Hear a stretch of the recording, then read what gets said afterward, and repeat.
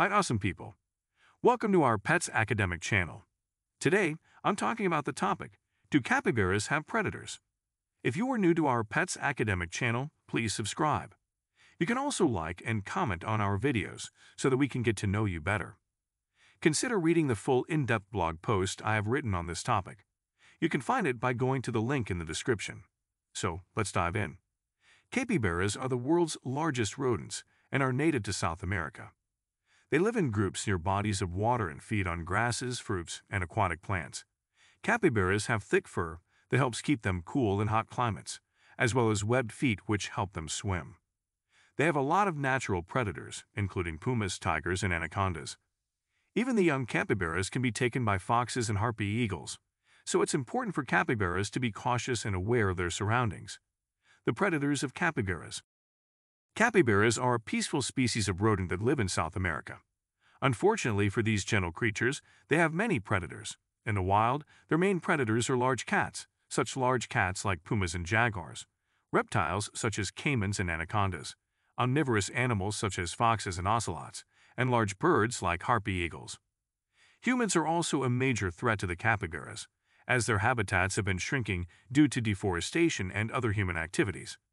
As a result, many of them have become easy targets for poachers who hunt them for their meat or fur. Fortunately, in some parts of South America, there are efforts to protect the capybara and their habitats. These include introducing more natural predators, such as boas, which help keep the population in check, creating protected wildlife parks, and enforcing hunting regulations.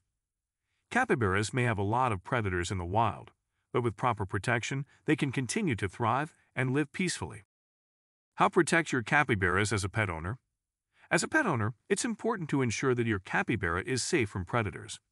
Fortunately, the vast majority of pet owners will never have to worry about this.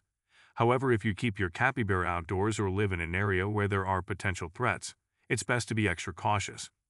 First and foremost, make sure that the enclosure or habitat you provide for your pet is secure.